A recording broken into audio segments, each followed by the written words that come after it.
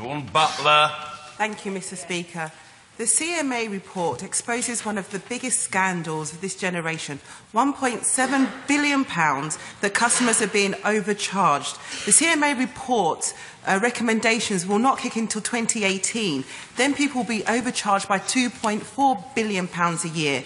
The Minister must oblige the energy companies to roll out smart meters now, especially if the government's going to achieve its own recommendations for all households to have smart meters by 2020.